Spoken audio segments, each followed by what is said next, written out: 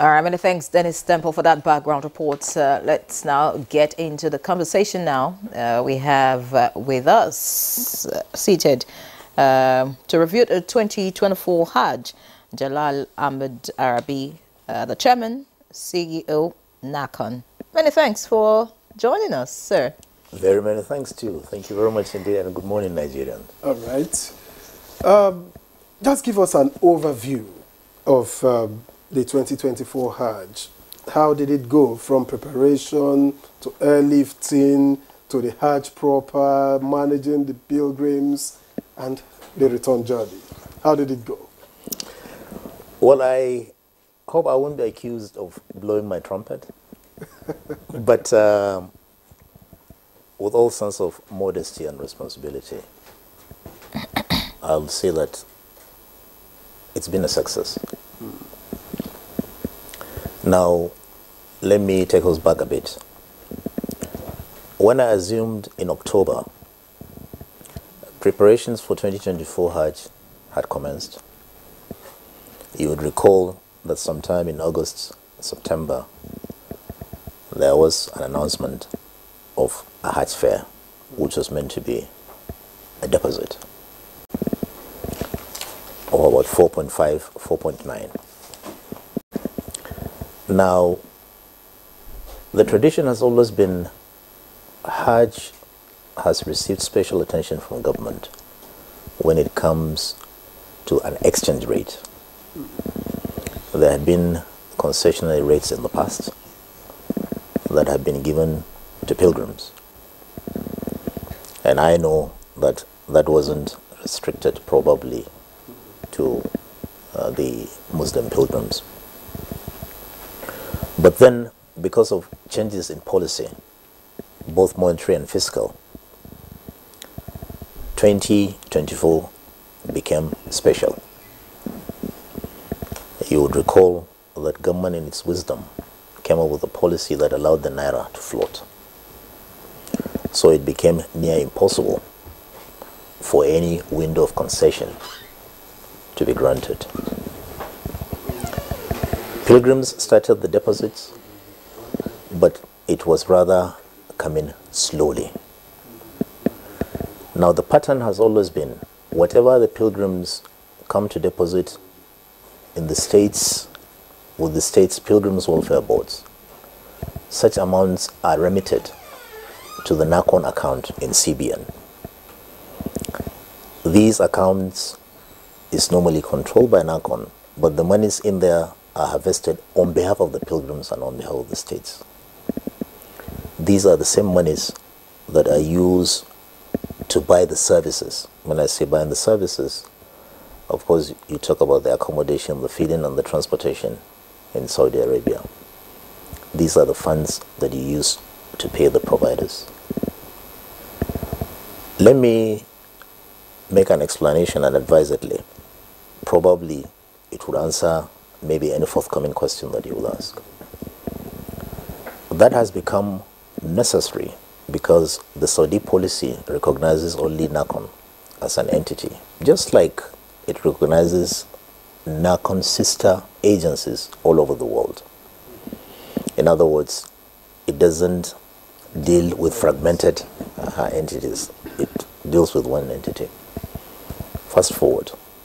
So when we harvest these monies that are sent by the states, we then pay the providers that, one, for example, arrangements in Makkah, both the accommodation and the feeding, are normally the prerogative of the states. They choose those to provide services to them. What we do is we make sure that they tick all the boxes in terms of comfort, in terms of how conducive both the accommodation and the feeding will be, and we tick on that. But then you recall that getting the deposit into the NACON's account in CBN became an issue. Initially, there was the hope there was going to be a concession, which was a tradition. It never occurred. So we were foot dragging. At a point, we were almost giving up. that probably 2024 Hajj was going to be a mirage. Now, consultations went on, but at a point we had to now approach the federal government and indeed the states to say that the way things are going, unless we get a concessionary rate to cushion the effect of whatever the pilgrims are expected to pay, there's going to be a problem. And of course, Nigerians would recall that it was at that point that the president magnanimously granted 90 billion naira to subsidize whatever that was going to be paid. Now let me define that too. People will ask, why 90 billion if there was no concession? It might interest Nigerians to know that whenever you talk about Hajj fare, you are talking about dollar-denominated service. It's paid in dollars. So whatever computation you make is based on what your naira can purchase to the level of the dollar that you would want. Now, initially, when we came up with the calculations, realizing that 4.5, 4.9 wasn't going to fly, we said, okay, if you try to convert 5,692 or thereabout to a naira at an exchange rate for that day, which was going to 1,500 to a dollar, you're talking about over 8 million, 8.5 million.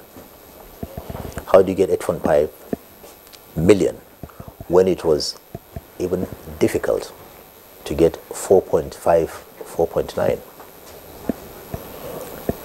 Now, we thought of so many things. What do you do? If you recall, at a point, we just had to bite the bullet. We came up with the pronouncement that, look, reality has set in. Hajj fare is over 8 million. It's close to 9 million. And there's a problem. People that are struggling to pay 4.5, 4.9, how did they pay 9? So when the concession wasn't coming in, that was when the president gave 90 billion. Now with the president's 90 billion, at a point in time, we had barely 18,000 pilgrims that could have been taken care of with the 90 billion. Assuming that you've translated and changed the 5,692 into naira with an exchange rate of about 1.5, okay, if you spread the 90 billion, it could cover 18,000 or thereabout. But there you are. By the figures, at that time you already had close to 50,000 pilgrims that had registered. Who do you sideline? Who do you excise from the well-intentioned activities that were going on? So, after due consultation, I know that whatever we did with the 90 billion, government was aware. We got all stakeholders to be aware of what was happening. It was then agreed that, look, why don't you spread the 90 billion across the close to 50,000 so that everybody will have a feel of the magnanimity.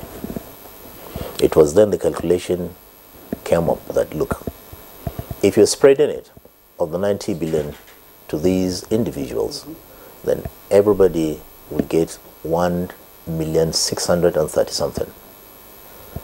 But there's still a gap for you to get to that threshold I told you, which invariably means that there's still a shortfall of 1.918 million or thereabout.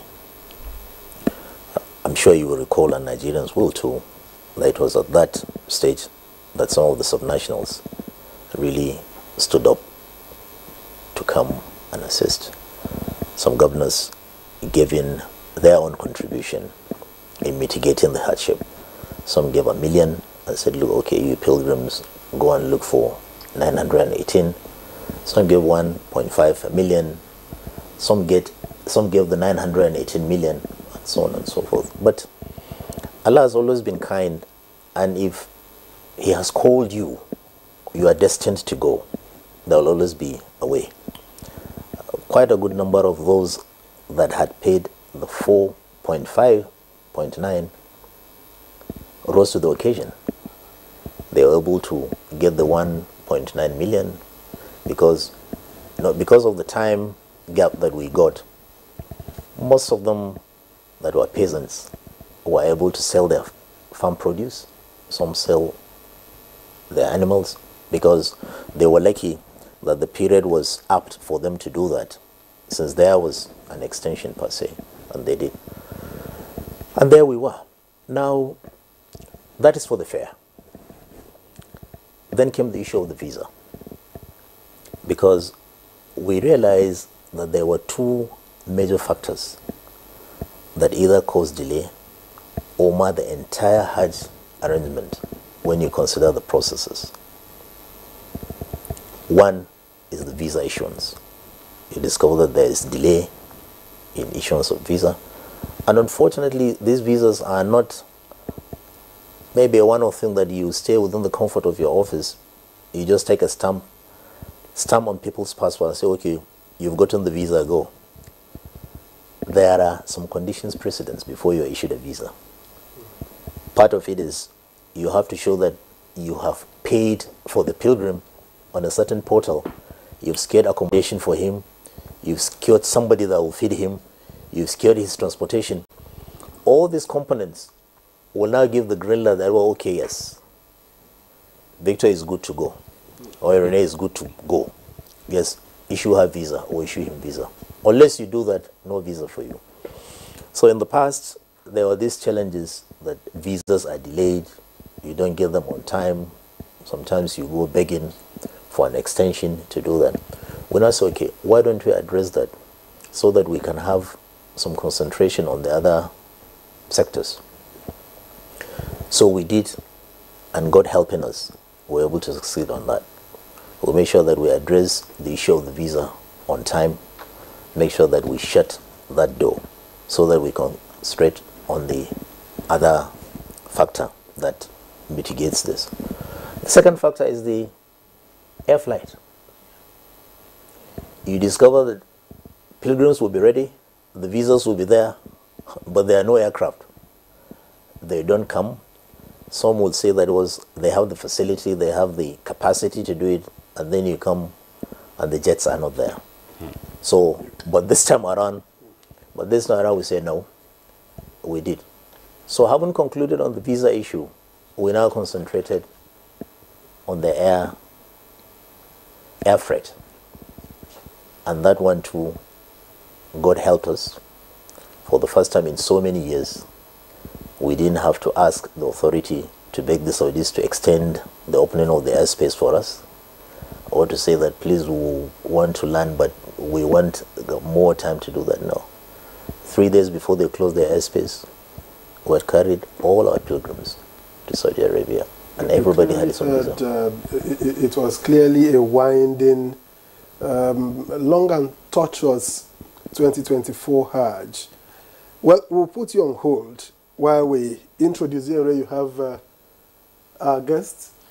Oh, yeah. Yes, we have Ustaz Abubakar Siddiq Muhammad, an Islamic scholar with the National Mosque, a private Hajj operator, and managing director of Comral Travels and Tours Limited. Many thanks for joining us, Ustaz Abubakar. Thank you for having me. All right, I agree with my chairman. Thank you very much indeed, Sheikh. Welcome. Thank you, all sir. right. First and foremost, I'd like to ask, were you part of the pilgrims for 2024 Hajj? I was part of the organizers. You were part of the organizers? I'm more than a pilgrim. Okay. So at least you were there. You were there, so you I understand everything that happened. Yes. So, Jalal Ahmad Arabi, the chairman of NACON, has, tried to, put us in the picture of what happened, for this year's Hajj. I'd like you, to speak about some issues that have been raised. What is raising concerns in some quarters at the moment is the 90 billion which the federal government gave to subsidize this year's Hajj. Some have said for a government that is removing subsidy on fuel, electricity and all of that, subsidizing Hajj is not the right step to go. I would like you to speak concerning that, if you think that it was the needful that had to be done, and then speak to us about how it was shared, because there are also comments in some quarters that some people got more, others got less, some were more comfortable during the Hajj, others were treated badly, others didn't get good food. Speak around these issues. Hajj is a pillar of our religion. It is not what the Muslim community thought that it should be for a share of any largesse from the government. Whether anything comes from the government or not, there will be Hajj and people will still go to Hajj. About the 90 billion and how it was distributed, I think the chairman has shed light on that. They are the authorities of Hajj, and they have distributed in ways that they have seen best. Our only complaint as tour operators is that we are also Nigerians. Our pilgrims are Nigerians.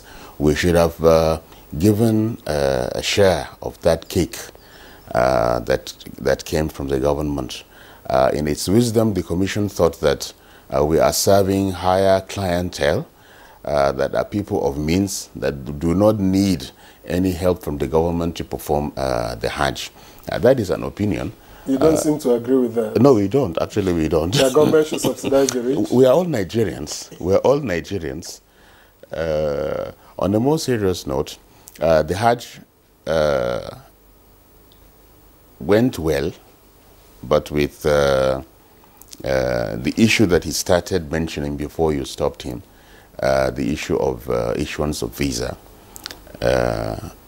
Many of the pilgrims, because the laws changed of the Saudi authorities, we were used to issuing our visas on the D10s.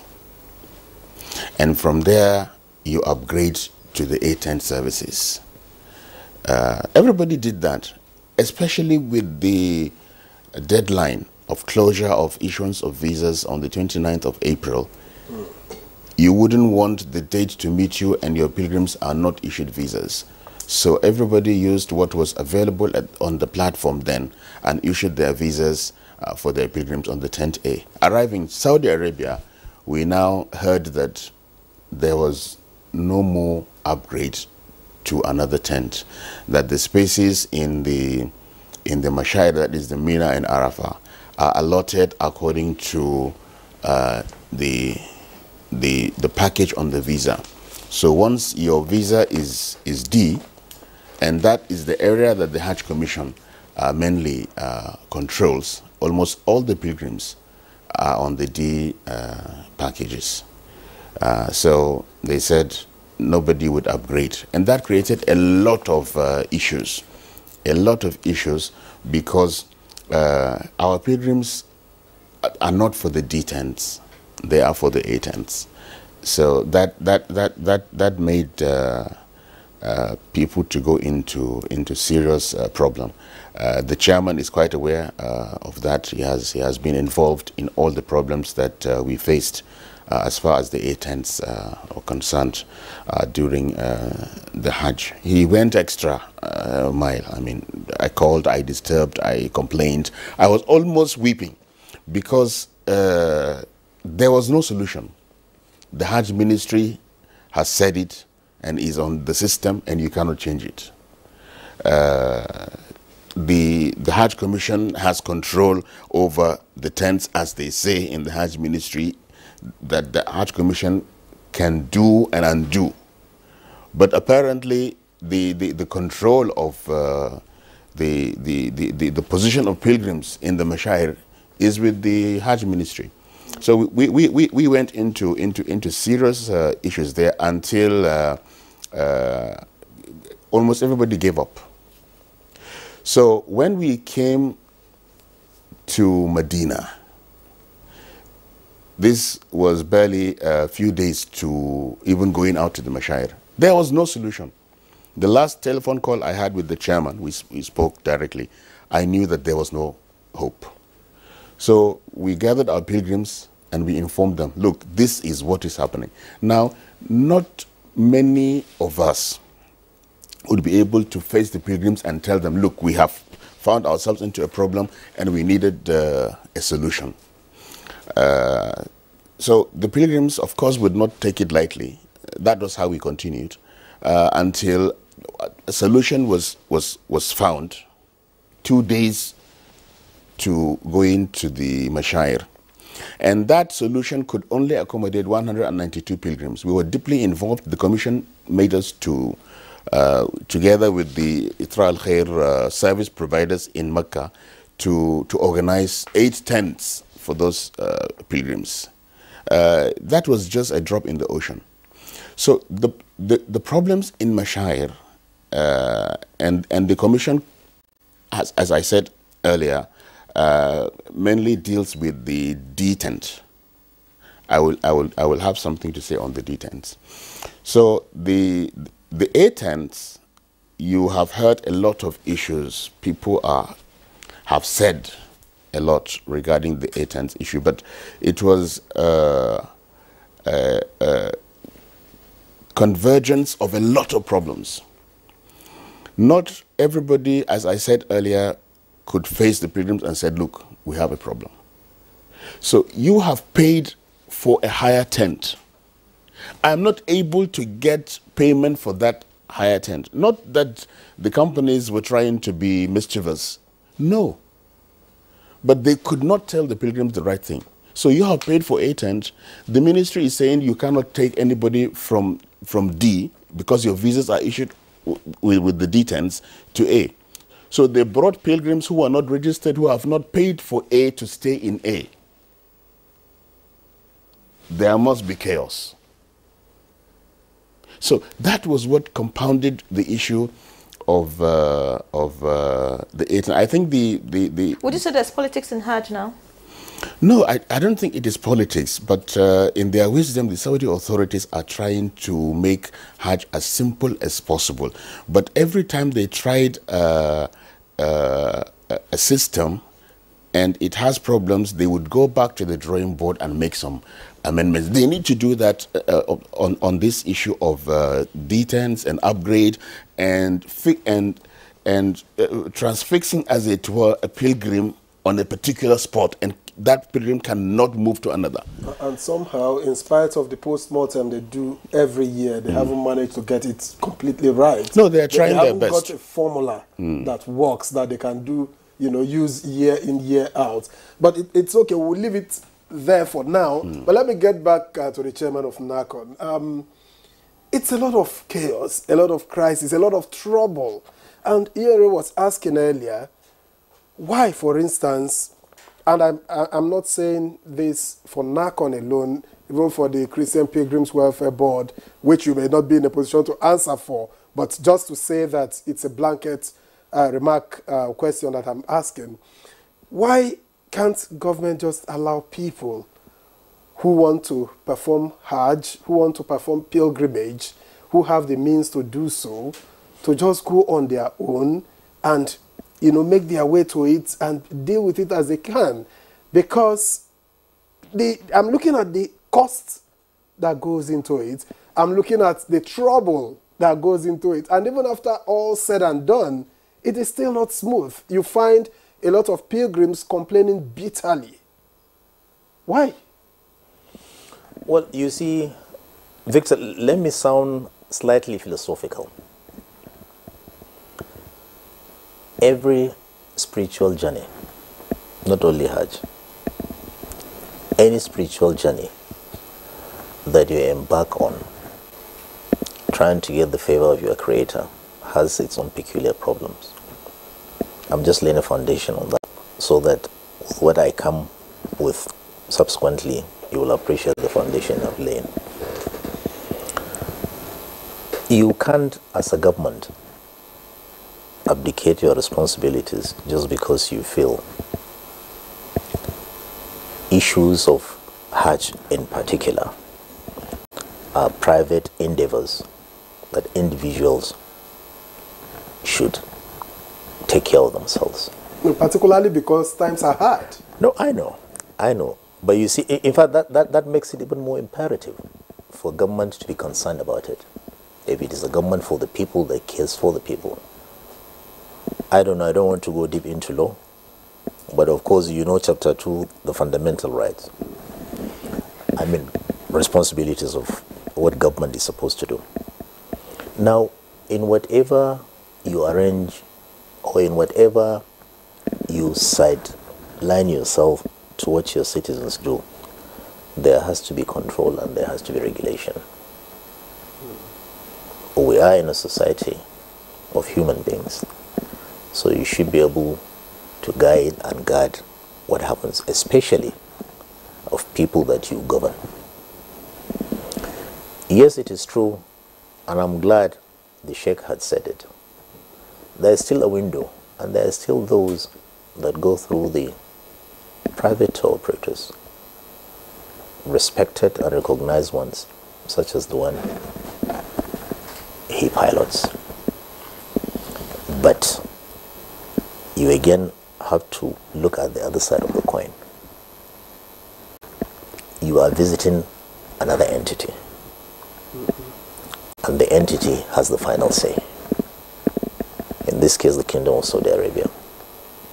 Now, if they have their policies and you really want to visit there, then you have to be guided by their policies. All right, talking about being guided by their policies, let's look at some of the issues that sprung up.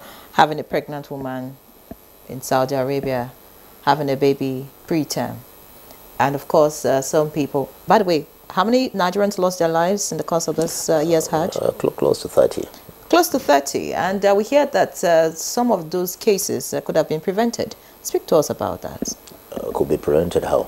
We want to hear from you, because that's the comment, in public domain. For example, that of the pregnant woman couldn't have, she's not supposed to make that trip. So how does she get on board as one of the pilgrims, with a pregnancy more than 30 weeks, which of course it's obvious, to anyone, of course, and it's not part of the regulations, you're not supposed to travel in that condition. So all of that, and then some who have health challenges, who made it on the trip and eventually passed on. Okay, let me start with the last one first. There are things that are beyond your control. You can't stop people from dying if it's their time to die. Now that answers that one. Now the second one, the issue of the pregnant pilgrim and those with underlying illnesses. That is a point. That is really something that was disturbing. As a matter of fact, one of the things and the key things that we tell the state's pilgrims welfare boards is to make sure that they advert their minds to what the Saudis frown at, which again is obvious. Even if they don't frown at it, there are things that common sense dictates that you look at before then. This is a journey that is very rigorous, that even those with the best of health condition sometimes struggle. But then there are limitations. But with what had happened, having learned our lessons, we will expand the horizon in the screening of pilgrims, even from the state level. But the system has always been, they screen their pilgrims because we give them the guidelines. And then there are some measures that have been introduced in the past where any infraction of these guidelines attracts some punitive actions, like you reduce the slots of any state that has violated some of these guidelines. Example, the issue of allowing pregnant women to go when you know that it's clearly against the guidelines, or people with underlying ailment. And of course, it's something we'll address now going forward. Do they want us to rescreen after they rescreen? Because it's something more of concern to us. As far as the Saudi government is concerned, they recognize only NACON as the umbrella. So if there's any infraction from any of the subnationals or any of the private tour operators, they hammer NACON because they feel that they ought to have titrated all whatever before they go. So like I said, going forward, and we've always said, each Hajj has its own peculiarity and challenges. You can't be perfect. There's only one perfect entity, and that is the Creator. So we learn by the day. With what we have achieved now, we'll concentrate equally on the challenges so that going forward we see how we make amends. And this issue you raise is one of those things that we'll concentrate on in trying to get it right. And by the way, it's not even underlining illnesses or pregnancies. We have a big challenge, and of course it's something we will throw or put on the table to discuss with all other stakeholders. You discover that the Saudi guidelines did not stop the aged from performing Hajj. But here you are, you can have 70, 75 old pilgrims embarking on it, and they become a liability. So these are issues, and of course religiously too, you can stop them. Because it is within their right. Are you considering imposing age limits? And by the way, is there a spiritual incentive for dying in Saudi Arabia? Because I want to understand why people who know that they are ailing would want to go on pilgrimage. Okay, I can see the sheikh shaking his head. I won't go deep into it, I don't know, but I'm sure you'll explain from the scriptures the way it is. That is to answer that one. But you see, put a restriction will be a Herculean task. It's not going to be that easy. Because like I said, it's within your right as a Muslim to perform the pilgrimage if you are able to. And it doesn't talk about age. But I think one of the strategies we want to bring to the table is where there are the aged who desire to go, then they should be able to be accompanied by an able-bodied younger people that will assist. Otherwise, if I might interest you to know, I read that most of the problems that were encountered, most of the mortalities or the death that we experienced were not much from the heat wave, as has been reported. I mean, they were the aged and the sick. All right. Jalal Ahmed Darabi, another comment in public domain about this year's Hajj is the fact that those who took part in the Hajj savings scheme were treated specially compared to other pilgrims. Tell us how successful the Hajj savings scheme was. Maybe, sorry, before you go to that, on the issue of the aged and the infirm going to Hajj, I think should be addressed, and also the issue of the pregnant women. You know, the women are in the hijab. You may not be able to discern who is pregnant and who is not, and even at the point of screening. Well, maybe a pregnancy of more than 7 months. There should be. I mean, if women maybe will medical screen, but for a pilgrim to come and just board a flight, you may not know. No, but Jalal Ahmed has said that there's supposed to be a screening by the states to ascertain their health condition and so many other things. So at that point, there are lapses. Of course, lapses, pregnancy test, and keep it at the back of your mind as when well. You're doing your medical screening for women. Keep it at the back of your mind as well. Women would want to, whatever the stage of their pregnancy, want to travel to Saudi Arabia, especially to give birth in Saudi Arabia, because that is another pride that this child was born during Hajj. Is in the psyche, and maybe both the authorities and the scholars should be able to work on that. And many would prefer that their aged and their sick would go to Saudi Arabia and die there. Why? Because of the religious importance of the place, the reward in religious services and devotions to Allah in that place. It is not written, it is not scriptural, it is not textual, but you cannot fault somebody who said, I want to go there and die. But you should be able as an authority to prevent that from happening, because in the religion, pilgrimage is mandatory on those who are able to undertake the journey. And part of the explanation is that if you are infirm, you should be assisted. If you are sick, another person can perform the pilgrimage on your behalf. Thank you, Ustaz Abubakar. But let me get back to Jalal Ahmed Darabi now. I was talking about the Hajj savings scheme. I want you to tell us how successful that was this year. And reports that those who took part in the Hajj savings scheme were treated as first-class pilgrims. Is that true? Tell us, I wasn't there, so tell us what happened. They were treated as pilgrims too, alongside their colleagues. But anyway, that's on a lighter note.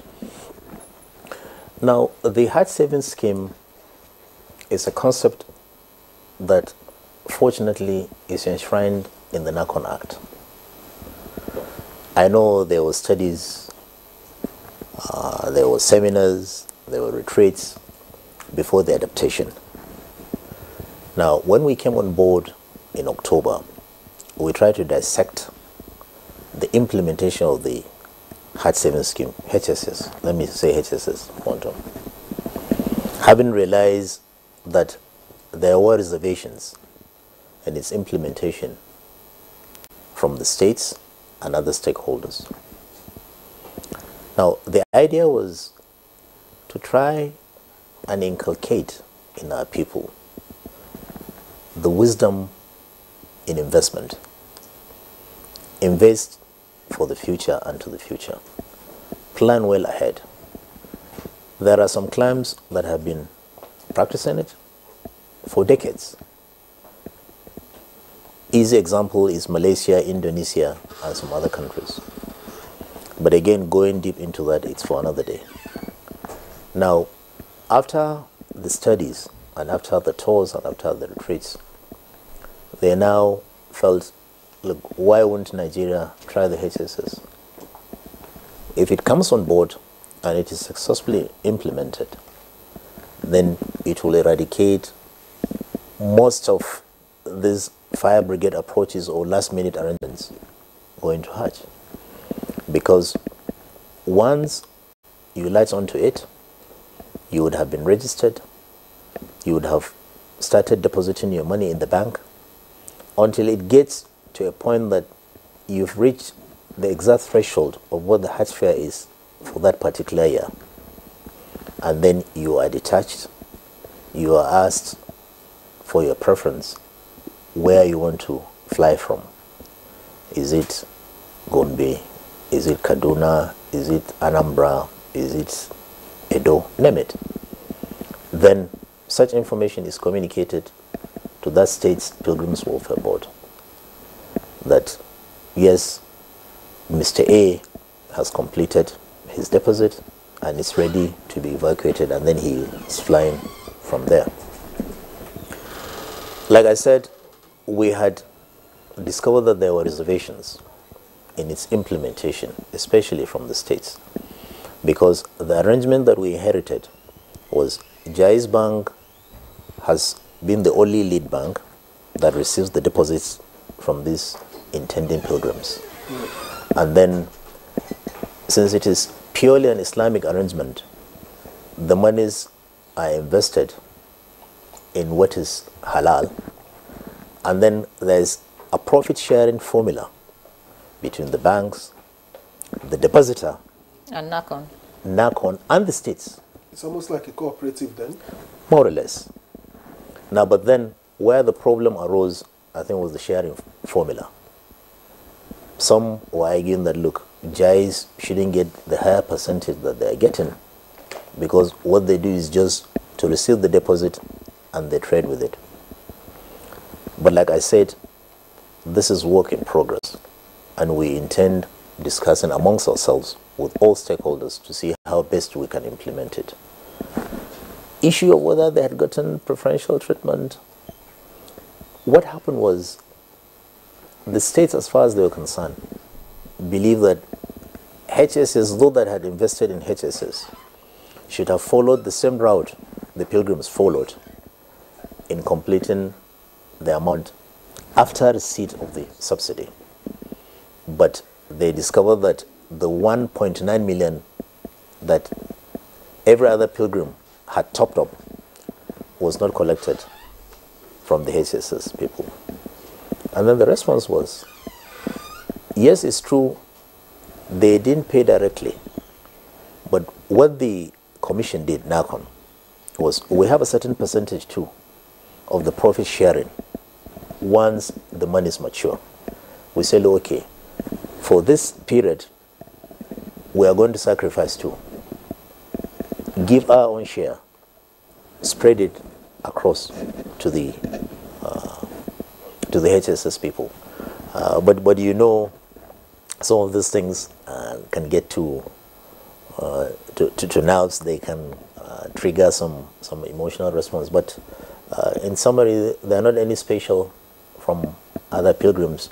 And I hope by the time we sit down on the table to reassess the implementation of the HSS, we will understand ourselves, and then going forward we will do that. But what is critical and what is most important is to appreciate the fact that going forward there has to be something like HSS.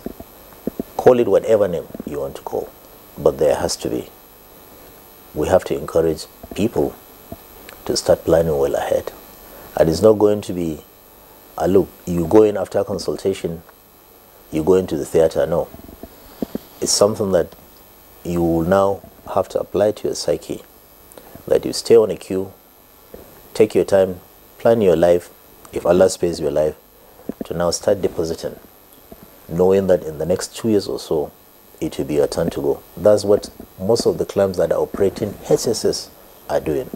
In other words, those pilgrims going to Hajj from Indonesia, Malaysia for the next 10 years know who they are. Once the time comes, you'll be told that, look, it's your time, get ready, next year is your year. And what they do again, helping those that would have invested, is in the halal way, they try to invest what they deposited, turn it around in the halal way. Some of them have gotten estate through that. So many profit-oriented projects have been procured by these deposits, to the extent that when it is your turn, for example, to go in 2025, and it is realized that you are just about to cross the threshold of fulfilling or paying for the entire Hajj fare, you already have your own dividends from what has been invested on your behalf. They just say, well, of what was invested last year, based on your deposits, you have earned 100 naira. And of course, you are short by 80 naira to complete your fare. So if you don't mind, we will take from your 100 naira dividend, 80 naira put, and you still have 20 naira. These are the kind of things that we will all discuss. I mean, as stakeholders, understand. Issue of Hajj, issue of where we find ourselves, I've always told people who are transiting. There are people before us and there are people coming. But what is of joy to you is to make sure that you leave an enduring legacy, that yes, you have laid a foundation of something that people coming after you can build on to go. All right. Thank you very much for those comments. Let me get back to Ustaz Abubakar Siddiq. You are an operator, you were part of and parcel of the whole Hajj exercise. In what areas do you think that there can be improvements, where you found that there were flaws, slacks that can be improved upon going forward to avoid unnecessary deaths, to avoid logistic challenges, to avoid people who are not supposed to be going for Hajj, going there? And among others, there were rumors that someone committed suicide in Saudi Arabia. I don't know how true that is. In Nigeria. In Nigeria? Maybe the chairman will answer that. No, but I don't know. What are the areas of improvement for you? About suicide, maybe ignorance, I will comment on that. Whether Nigerian or not Nigerian, only an ignorant Muslim. I hope it was because of ignorance, and we hope Allah will look at that side of him as a human being and avert the punishment of committing suicide on such a one. Okay. Okay. I will leave that. As far as I'm concerned, in all the years that I have been part of the operations of Hajj, more than 2 decades, there was no Hajj like Hajj 2024, this Hajj, especially in the area that NACON controls most, that is the D10s. Because of the problems I mentioned earlier, I was forced to go to the Mashair about 2 weeks before the Hajj, trying to find solution with some officials from the service provider, the Ithra al-Khair people. And to my surprise, the tents in Arafah were ready about 2 weeks to the time. This has never happened in the history of Hajj. And I think the current board of the commission must be commended for that. I was there. It was not that, about 3 times on 3 different occasions. I was not looking for the detents. I was trying with the officials to solve the problem at hand. But I saw that the tents were ready, the carpets were laid, the ACs were functioning. Most of the pilgrims were in Nigeria then. This has never happened. So this should be encouraged. As he has said, whoever is coming should learn from what has been done in Hajj 2024 to have all the places ready. Most of the problems in Hajj occur in the Mashayir, mostly. The A tents is where we had a lot of issues. And the A tents issue, as I said earlier, was a cocktail of problems, including the service provider itself, that is the Ithra al-Khair. To my mind, the detents are well managed. And in their wisdom, the Saudi authorities have given licenses to more service providers in Hajj to avoid putting many pilgrims in one company. So the A tents should be removed from the service provider. This was earlier discussed. The chairman has given us permission to look for a better option. But we were, as it were, goaded to a spot that brought about dissent. We were not in agreement. And alhamdulillah, now that we have seen what we have seen, even those that insisted that we had to remain with Ithra al-Khair, they have seen what we saw when we said, please, permit us to leave. Permit us to have a different service provider for the A. If that was not part of Ithra al-Khair this year, this would have been the best Hajj. But with the problem at A tents, that was... so it's the worst Hajj? No, not the worst. No, of course. I told you, no board of the commission has achieved the feat of having Arafat ready for the pilgrims about 2 weeks to Hajj. But it wasn't the best. It was supposed to be the best, but for the A tent. But for the A tent. So the commission can look at this issue again. Ithra al-Khair cannot handle all the pilgrims. Let them handle the D-tent pilgrims.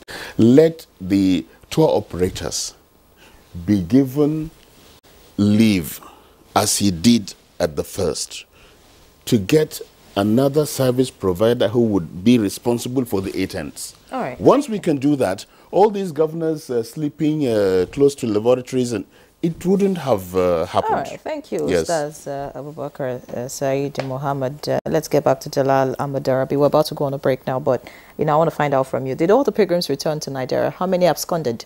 And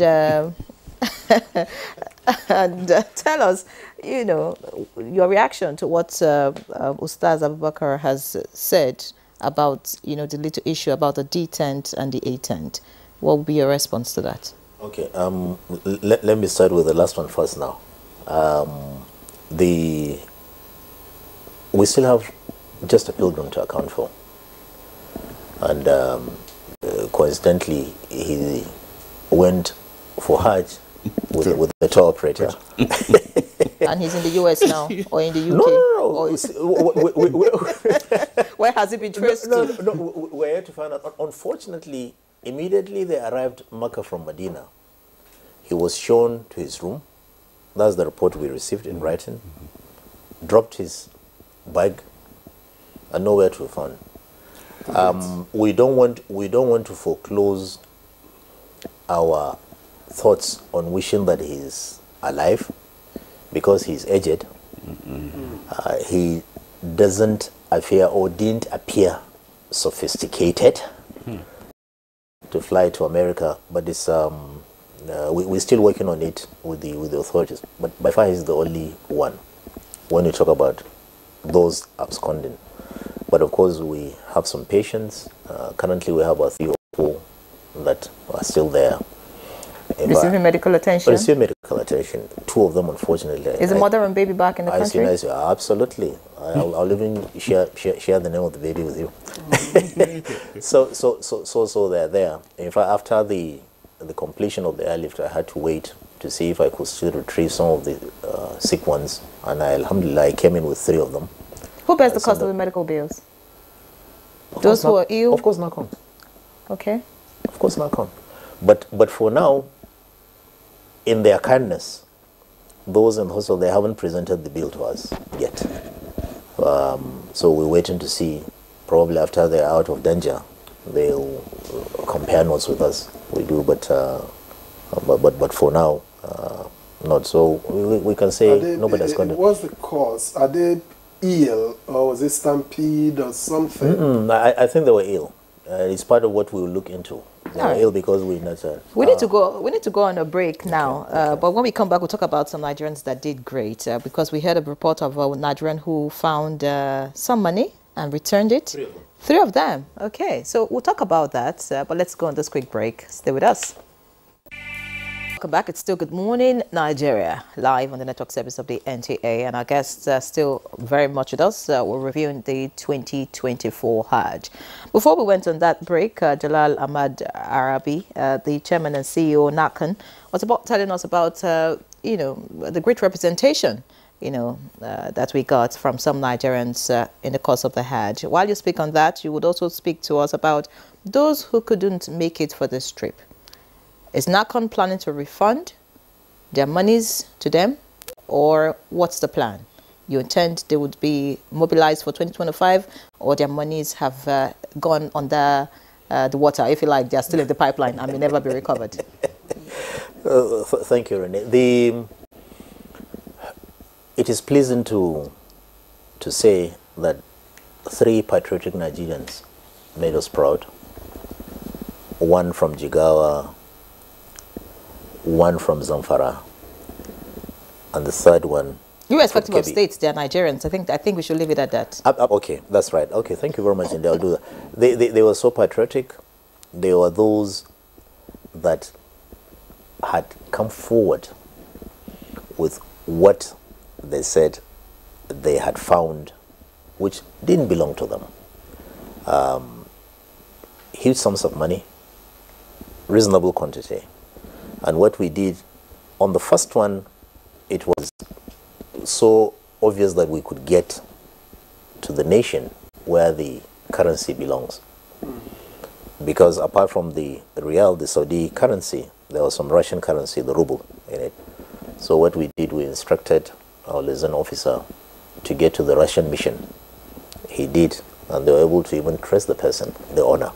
They did, and we communicated formally, and there was an acknowledgement. The other 2, 1 had some francs.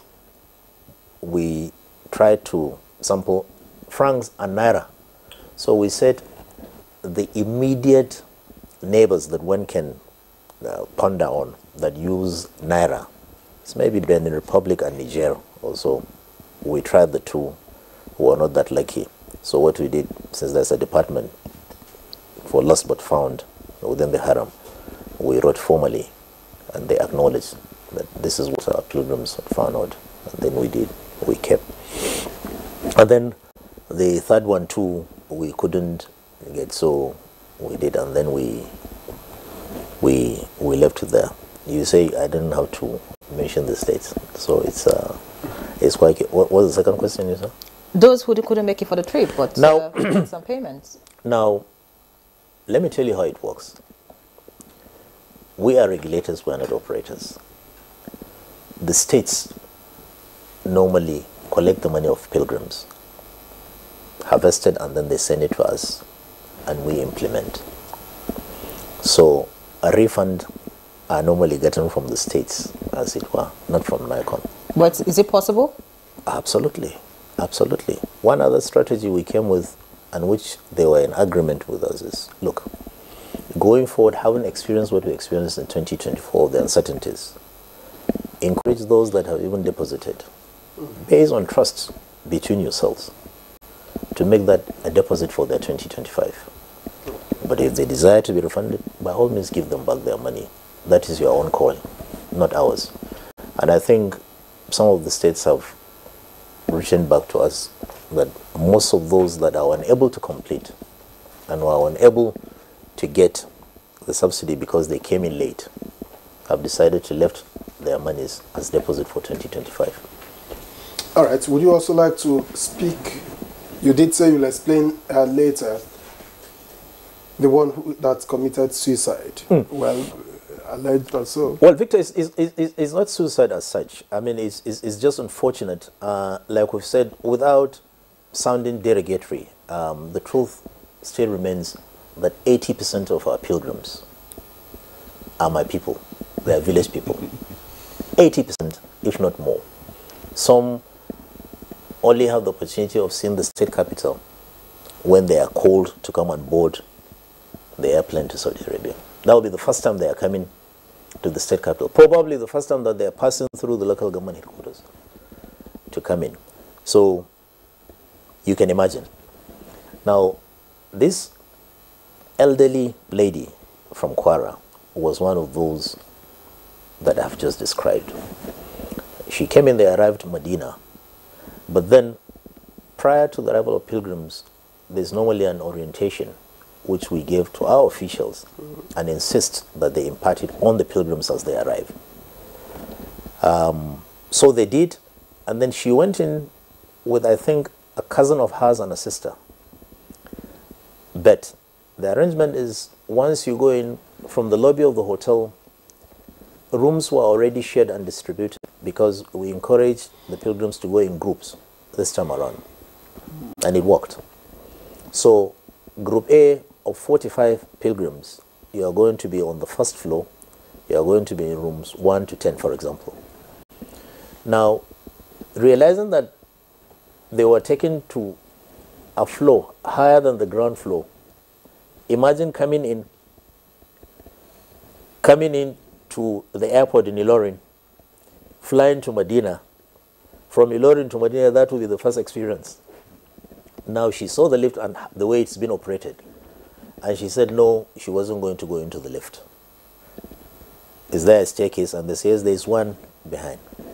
And so you say, okay, you wait for the lift. I'll follow the staircase to go. And she did. By the time she went to her floor, then she realized that she was alone. Others were waiting for the lift and somebody to guide them. Then I think something happened. She now started shouting, where are my sisters? Where are my cousins? They're still downstairs. And then she peeped down and said she decided to just come and join them. Oh, unfortunate. And that was what happened. So unfortunate. That was what happened, but it wasn't a suicide. All right. Jalal Ahmad, thank you so much. I'll get back to you, but I want to find out from Ustaz Abubakar Sadiq Muhammad. At the moment, you know, there are certain Nigerians who think that, you know, the economy could be better, who are asking for a protest in government, and, you know, key stakeholders have said, well, no, we shouldn't think of that.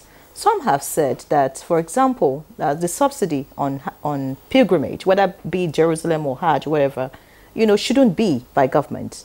They think that people should, like Victor said, should, you know, fund their experiences themselves and all of that. And some have even broken it down to say that the 90 billion, for example, could have assisted like 90,000 startups with $1 million, you know, which would have boosted the economy.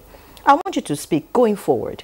Would you say that Hajj should be subsidized, or like the CEO is saying, that, you know, people should think about saving towards it just so they can be able to make the trip irrespective of what the exchange rate is and all of that? I want to hear your valid opinion. I have said it. I think that was the first question, and I think you are trying to bring me back into it again. I said we are Nigerians, and whatever is for Nigerians is we bonify the members that should enjoy that. If the government sees and wants to live up to its responsibilities towards the citizens in whatever situation they find themselves, and something is given for them, they are entitled to it. They are Nigerians. Remember I said, with anything from the government or without it, Hajj is there, Hajj is obligatory, Hajj is mandatory on every Muslim that can undertake the journey. Whether they do or they do not, Hajj will remain and people will travel for Hajj. But I will not take any exception for the government coming in, seeing the problem of its people, the problem of its voters, people who vote you in, and you now say they are in certain straitened situation and you want to help.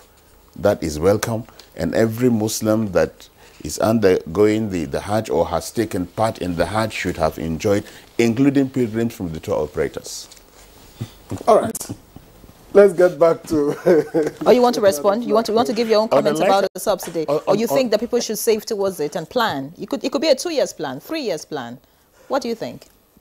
Sheikh, you want to comment? Because I'm seeing you... No, I want to comment on a different issue. Those people bringing money. I mean, you are in Saudi Arabia and you have been given $500 as your BTA, and now you discover 2,000 euros, $2,000, and you are able to bring it back. Allah will reward you for that, because that is not your money. If you will commit sin not in Saudi Arabia, is there anything that the commission, or especially the commission, can do to, as an incentive? Thank you very much for this. May Allah reward you. The commission recognizes you for doing this and has given you this. Maybe they have done so. Yeah, so you speak concerning that. Yes, we have, Sheikh. In fact, we intend visiting the states individually to meet with the individuals again in furtherance to what we've already done, as it were. You had asked the question of subsidy and going forward investment also. I think the Sheikh had really touched on it. We were in sync with him in that regard. Otherwise, I'll be shooting myself down when I was the person that really went cup in hand to get the assistance. And part of what he said was what I really narrated, because it becomes a responsibility of government to its citizens to do that. Most especially, like I said, I didn't go alone. My other brothers from the other faith too went, and they got a similar thing. But what is most important is going forward with the dynamics of time. You can't just relax and lay back and wait for government. The handout. Yes. If it comes, so be it. If it doesn't, it's good you plan ahead for yourselves. And like I said, that's what we really want to do in discussing the HSS, or whatever name we give it, going forward, because that is what will endure, not a stopgap or an ad hoc arrangement. All right. And I wanted to chip in earlier and say, well, we don't regard Hajj, pilgrimage across board as a social service. Then I realized that, well, not everybody benefits from it. So it couldn't be said to be a social service. But by the way, tell us about feeding. It appeared that from what people say, that feeding was better this year, but that didn't also stop some people who complained bitterly that they were not well catered for. And we saw some pictures online, by the way. The 2 akaras or the 3 akaras. well, beauty of life, the freedom to express. And in such a journey where we have to manage over 50,000 individuals with different idiosyncrasies, certainly people are bound to talk as they deem fit, and you can't stop them. But like I said, what is most important is having an appraisal of what had transpired. Take the percentage. What were the challenges? What were the complaints? What were the accolades? And then going forward, anybody in a position that we are privileged to be in, to say that you don't accept or you don't expect criticisms, then you're living in the past. The beauty of leadership in such a journey is to open yourself to criticisms. Be lucky that they are positive, and that's what we always encourage. There's always room for improvement. That is the beauty of life. Talking about room for improvement, what would you want to see NACON do? I know you're heading the organization. What would you want to see NACON do as we plan for next year's Hajj? And then intending pilgrims too, what would you want them to start doing now, just so that some of the issues that cropped up in this year's Hajj, we don't get to see it again? Plan ahead. Start from today. And that's what we started. Like we said, on the 18th of June, that was when the Saudis formally closed the chapter on 2024 and released the timeline for 2025.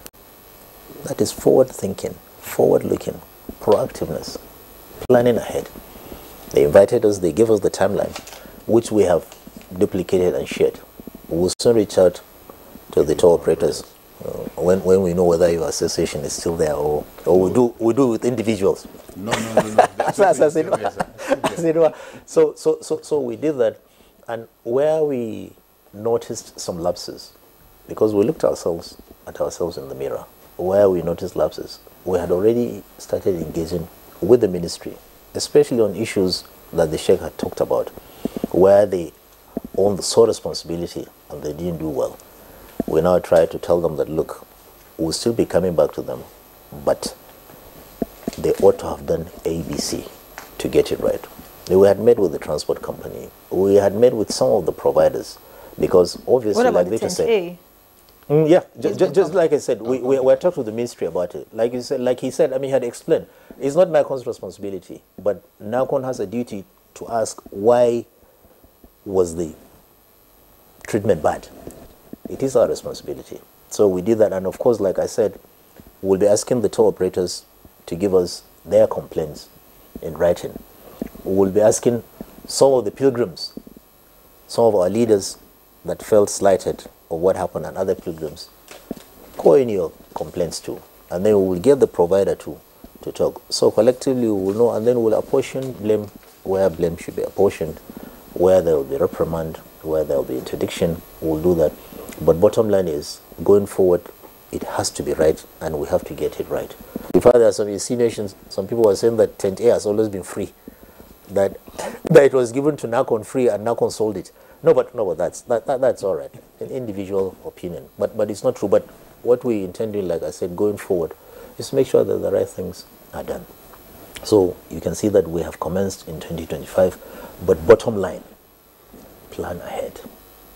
Let us be like any other organized nation can do.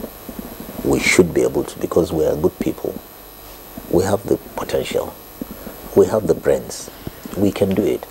So once we do, and of course, it's now the new mantra. Okay, with a general review now, not just of this year's Hajj, looking at pilgrims that have gone for Hajj, has there been a significant improvement, say, generally amongst the pilgrims, in the way they conduct themselves, how they, I mean, for example, are they more patriotic now? Because that's what, at this point, that's what we're calling for, patriotism. A lot of Nigerians, have seemed to have lost their faith in the country. But has this exercise, created, a different community of people who are more committed to this country and, of course, committed to the Muslim faith? Has it? You see, it has. You see, the most important thing is, whenever you find yourself in the position that we find ourselves, make the pilgrims who are the customers feel important, wanted, and inclusive. Give them their rights. Give them what is due to them. Communicate. Be open, be sincere. Once you're able to do that, they will understand you. And you see, like I said, Hajj is an entirely difficult project in itself. Conducting it also, you need patience, you need perseverance.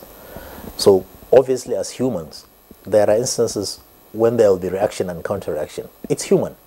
But once you're able to communicate and do the right thing, they will know that as human, you can err. But certainly not a deliberate thing to either spite them or to punish them. Once you're able to do that, and there's this point of convergence in trust and understanding, you will get it right. I mean, I know it had happened in the past. But to see people picking something that doesn't belong to them, coming forward as proud Nigerians to give, and then you don't see demonstrations on the street that no, we have not been conveyed at the time we were to be conveyed, we've not been fed, we've not been, didn't appear. All this boils down to your communication. Make them important. I've always told people that care to listen that, look, the Hajj, the pilgrim should be the king or the queen, because they contribute their money, they give you their money. Clients. Absolutely, it's from the money they give you that you operate. Okay. So you should defer to them. Let's take the last 1 minute or so to ask Ustaz to give us his concluding remarks, if you like. What else needs to be done to make the exercise better?